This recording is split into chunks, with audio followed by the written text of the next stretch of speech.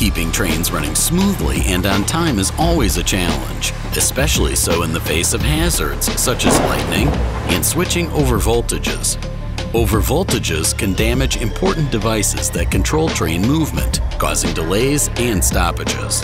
They cause costly downtime and can even impact safety. Surge arresters from Hitachi Energy protect railway electrical installations from overvoltage.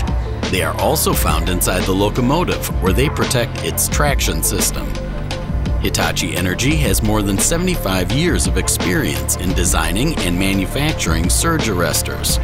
The surge arresters are based on the latest technology for metal oxide varistors. Hitachi Energy's proprietary R&D for blocks and components, the sintering of zinc oxide varistor blocks, and testing of individual blocks are all carried out in a single Hitachi Energy facility to ensure full control of quality from start to finish. Arrestor stacks are assembled and directly molded in silicone in a state-of-the-art, cost-efficient process to produce a durable and robust protective surface. The finished surge arresters are then individually checked by hand and also tested electrically. All of the processes naturally comply with the International Railway Industry Standard. They are also tested for wind speed, shock and vibrations, and short-circuit proof, and are non-flammable too. Hitachi Energy's portfolio of surge arresters covers all line discharge classes according to IEC and IEEE for AC and DC traction solutions.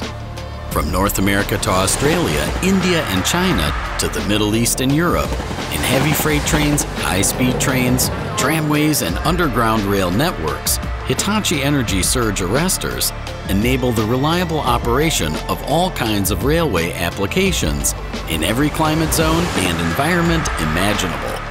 And at the highest railway station in Europe and Switzerland's most popular tourist destination, the Jungfraujoch, Hitachi Energy's surge arresters are hard at work protecting the rail networks, ensuring everyone gets to their destination, even to the top of Europe's highest mountain at 3,500 meters, and of course, safely back down again.